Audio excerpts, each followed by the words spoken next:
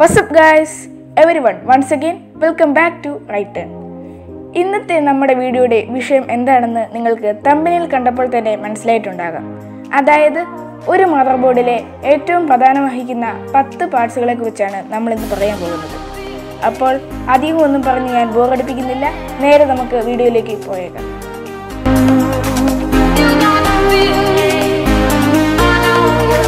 ആദ്യം തന്നെ processor socket ആണ്.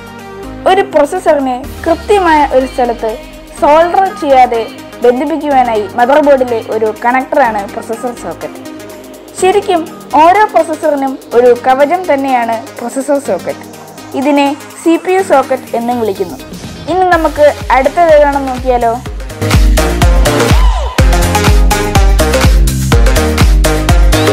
അടുത്തതായി CMOS ബാറ്ററിയാണ്. കമ്പ്യൂട്ടർ മദർബോർഡിൽ BIOS അഥവാ ബേസിക് ഇൻപുട്ട് ആൻഡ് ഔട്ട്പുട്ട് ക്രമീകരണം സംഭരിക്കുന്നതിന് CMOS അഥവാ complementary metal oxide semi conductor battery ഉപയോഗിക്കുന്നു. CMOS ബാറ്ററി BIOS കൂടാതെ തീയതിയും സമയവും സംഭരിക്കാറുണ്ട്.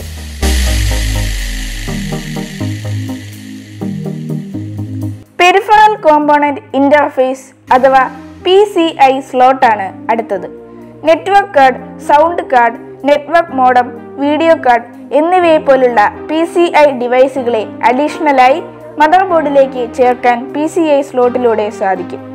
ഇത് ഓഡിയോയിനെയും വീഡിയോയിനെയും ഗ്രാഫിക്സിനെയും കണക്ട് ചെയ്യും. ഇനി നമുക്ക് അടുത്തതാണെന്ന് നോക്കാം.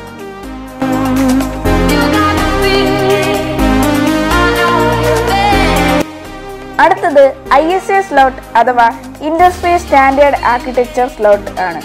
PCI സ്ലോട്ടിനും ISA സ്ലോട്ടിനും ഏകദേശം ഒരേ ഉപയോഗമാണ്. പക്ഷേ ഇപ്പോഴത്തെ കമ്പ്യൂട്ടറുകളിലൊന്നും ഈ സ്ലോട്ട് കാണാൻ സാധിക്കില്ല. കാരണം PCI സ്ലോട്ടിനേക്കാൾ വലിപ്പം കൂടുതലാണ് ISA സ്ലോട്ടിന്. അതിനാൽ PCI സ്ലോട്ട് ആണ് ഇപ്പോൾ മദർബോർഡിൽ ഉപയോഗിക്കുന്നത്. ഇൻപുട്ട് ഡിവൈസുകളും ഇന്റർനെറ്റ് മോഡമുകളും അഡീഷണലായിട്ട് മദർബോർഡിലേക്ക് ചേർക്കാൻ PCI സ്ലോട്ട് പോലെ തന്നെ ISA സ്ലോട്ടിനും സാധിക്കും. ഇനി നമുക്ക് അടുത്തത് ഏതാണെന്ന് നോക്കാം.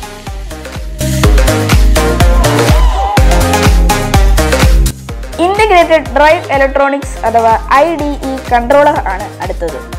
IDE ഉപയോഗിക്കുന്നത് ആ കമ്പ്യൂട്ടറിന്റെ ഹാർഡ്വെയറിനെ കൺട്രോൾ ചെയ്യാനായിട്ടാണ്. ഇപ്പോഴത്തെ കമ്പ്യൂട്ടറുകളിൽ ഈ IDE കൺട്രോൾ പുറമേ കാണാൻ സാധിക്കുകയില്ല. കാരണം ഇപ്പോൾ മദർബോർഡിൽ തന്നെ ഇൻബിൽട്ട് ആയിട്ടാണ് IDE കൺട്രോൾ വരുന്നത്.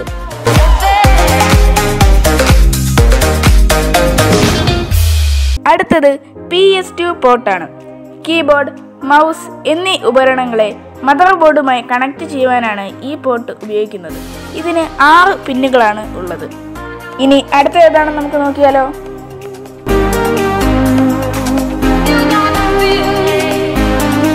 യൂണിവേഴ്സൽ സീരിയൽ ബസ് അഥവാ USB ഉപയോഗിക്കുന്നത് mouse, keyboard, scanner, camera, printers എന്നിവയെ പോലുള്ള എല്ലാ ഇൻപുട്ട് ഔട്ട്പുട്ട് ഉപകരണങ്ങളെയും മദർബോർഡുമായിട്ട് കണക്ട് ചെയ്യുവാനാണ്.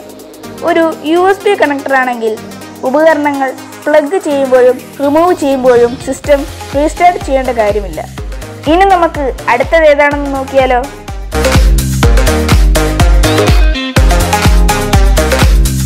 പാരലൽ പോർട്ടാണ് അടുത്തത്. 25 പിന്നുള്ള ഒരു കണക്ടറാണ് പാരലൽ പോർട്ട്. ഇത് പഴയ പ്രിന്ററുകളും കമ്പ്യൂട്ടറുകളും മദർബോർഡുമായിട്ട് ബന്ധിപ്പിക്കുവാനായി സഹായിക്കുന്നു. ഇനി അടുത്തത് ഏതാണെന്ന് നോക്കാം.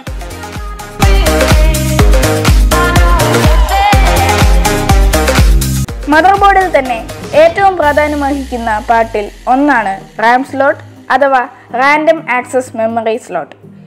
ഇത് ഉപയോഗിക്കുന്നത് കമ്പ്യൂട്ടറിലേക്ക് RAM അറ്റാച്ച് ചെയ്യുവാനായിട്ടാണ്. കമ്പ്യൂട്ടറുകളിൽ വിവരം ശേഖരിക്കാനുള്ള ഒരു സ്ഥലമാണ് RAM. വ്യത്യസ്ത മെമ്മറികളുള്ള ധാരാളം റാമുകൾ ഉണ്ട്. ഇനി നമുക്ക് ഒരു മദർബോർഡിലെ ഏറ്റവും പ്രധാനപ്പെട്ട ഭാഗം ഏതാണെന്ന് നോക്കാം.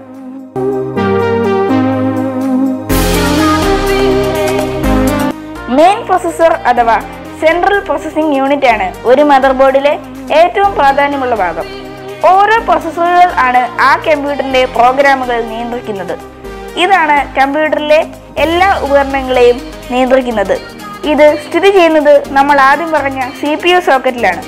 ഇതിനെ ബ്രെയിൻ ഓഫ് ദ കമ്പ്യൂട്ടർ എന്നും വിളിക്കുന്നു. അപ്പോൾ നിങ്ങൾക്കെല്ലാവർക്കും എൻ്റെ ഈ കൊച്ചു വീഡിയോ ഇഷ്ടമായെന്ന് കരുതുന്നു. ഇഷ്ടമായി ലൈക്ക് ചെയ്യുക, ഷെയർ ചെയ്യുക. നിങ്ങളുടെ അഭിപ്രായങ്ങളും നിർദ്ദേശങ്ങളുമൊക്കെ കമൻറ്റ് ബോക്സിൽ രേഖപ്പെടുത്തുക. ഇനിയും ഇതുപോലുള്ള videos ലഭിക്കുവാനായി right turn YouTube channel subscribe ചെയ്യുക. അതിൻ്റെ തൊട്ടടുത്തുള്ള ബെല്ലൈക്കൺ കൂടി എനേബിൾ ചെയ്ത് കഴിഞ്ഞാൽ ഞങ്ങൾ അപ്ലോഡ് ചെയ്യുന്ന എല്ലാ വീഡിയോസും നിങ്ങൾക്ക് നോട്ടിഫിക്കേഷനായി ലഭിക്കുന്നതായിരിക്കും.